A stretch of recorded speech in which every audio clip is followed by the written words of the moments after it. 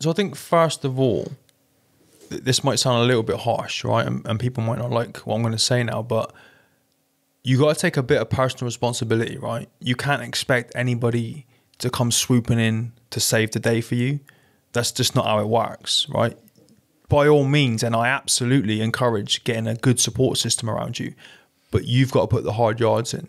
You've got to do the hard work and get inside your head and figure out what's going on, what you want to do, build a support system around you, set the goals for yourself, take action on those goals, manage the highs, manage the lows. You've got to do it yourself predominantly.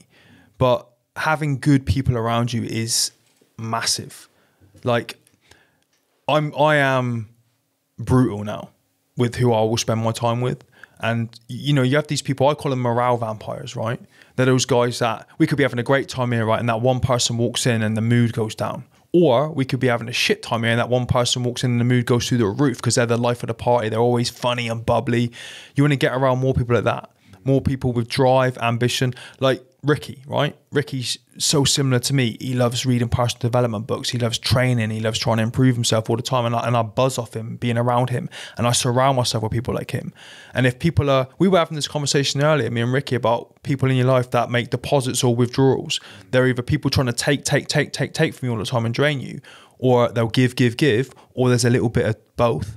You want to try and build the people around you that make you feel good, that are on the same mission that you're on, you know, and stay away from the ones that just suck the life out of you. And, you know, it sounds really kind of elitist and hardcore, but, you know, we're not here for that long. And we got to make the most of it and enjoy this experience that we've got. And to do that, you've got to get around people that light you up and push you on to be the best version of yourself that you can be. Yeah, no, I couldn't agree more. We talk about that all the time, actually, don't we? Oh, fucking hell, yeah. I've got a real problem with people that just take. And I think the more, as you get older, I think you realise that those people have clung onto you for years, or clung into your group or into your, and then you kind of realise one day, you're like, yeah, they're just fucking using you for whatever reason, just to better themselves or whatever. And do you know what's funny? Like, most of the time you find those people, they might start talking shit about you to other people. Oh, he's changed. He's not the same anymore. I'm like, damn fucking right, I've changed. Why do I want to be the same person that I was when I'm 40 that I was when I was 18, running around downtown, drinking, partying and throwing up in the street? I don't need doing that when I'm 40. That's ridiculous. I want to be grown. I've got a family. I've got responsibilities. I want to build stuff, build a life, build businesses, build friendship circles, and do all I think stuff like that comes out of jealousy, though. Like, I think you know who your real friends are when you start doing well. Yeah. So if you start doing well, they either support you, or you get the friends that will just bitch behind your back and be like, oh, why the fuck's he doing this? Why the fuck's he doing that? The circles get very small. Yeah, exactly. Yeah.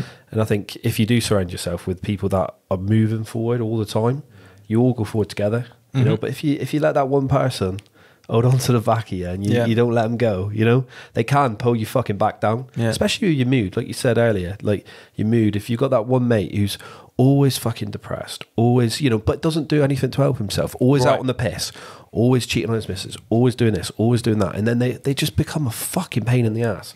And you feel sorry for them in a way, because you want to help them, but you try and help them over and over and over again, and then you find out, well, what'd you do Saturday, mate? Oh, went out, you know, went out on the piss again. You think, you fucking dick. This is what I said about personal responsibility. They've got to take a bit of personal responsibility for themselves, and people reach that point at different parts along their journey. Some people never reach it, but some people will one day just have an epiphany. They'll wake up and be like, what am I doing? I think sometimes it's triggers. It's like their wife will leave them, their kids will, you know, not want as much to do with them, or that, and then they think, oh fuck, am I that much of a dick? But you can tell them, but sometimes it takes like you said, action. You know what I mean? To say, you know, get fucking. Yeah, it's almost like a 3-year-old boy now. It's almost like raising a child, isn't it, to some extent? But literally, he'll be doing something, and his mum's like, "Oh, just let him fail. Just let him fall down. He'll figure it out, and then he'll sort of shit out." People can change as well. They can like realise that they are fucking dicks, or they have, you know, well, none of us are fucking perfect. The way, let's be honest, we've all got our hang-ups or our bits and pieces. But I guess that's kind of what we're trying to achieve to some extent with this podcast, though, where we're kind of covering men's mental health. And I mentioned it was kind of the overarching topic, but it's not here to tell guys it's going to be all right and to pat them on the back.